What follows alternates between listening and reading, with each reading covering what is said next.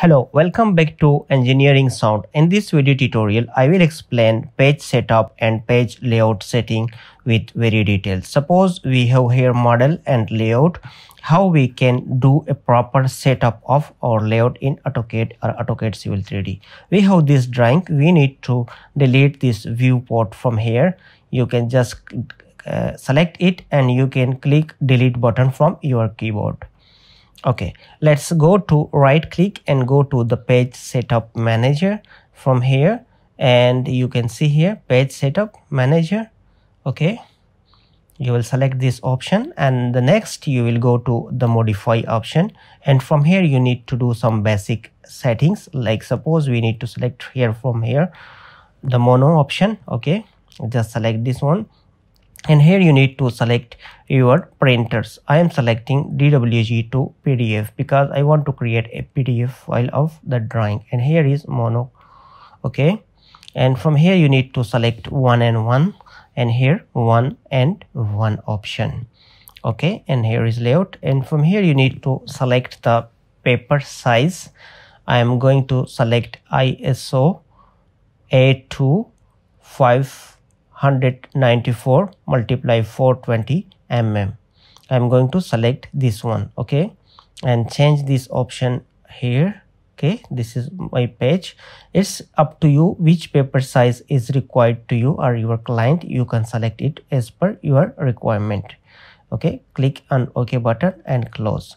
Now your page setup is complete. Okay, next we need to go to again to the page setup manager, and we will do modify, and we will go to the properties. Okay, from here we will select the properties.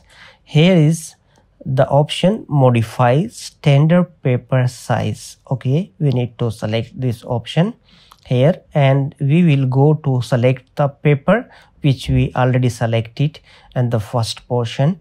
Okay, select it from here, ISO A2. Okay, this one option. Yes, this is, you can see this is the same paper, and go to next to the modify option from here. Click on modify.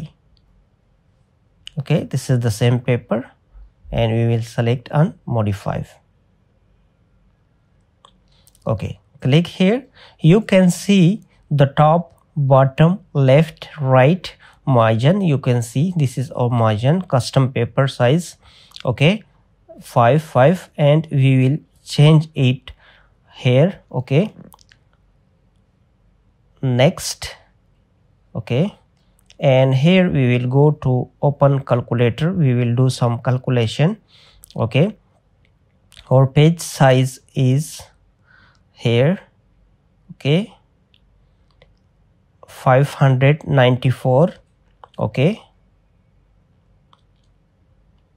594 and 420, and we will subtract this from these two options, 5 and 5, mean 10 millimeter we will subtract, and from 420 we will subtract 17 and 17. Okay, top, bottom and side edges margin we will subtract it from the page size. Okay, here is the practical example. Okay, 594 subtract 5. Okay, subtract 5, minus 5 and minus 5. Okay, here is again 5, we will subtract 2 times 5. Okay, so this is 584. Okay, remember this digit, and the next we will go to subtract from 420. Okay, 420, and we will minus 17 and 17, 2 times 17.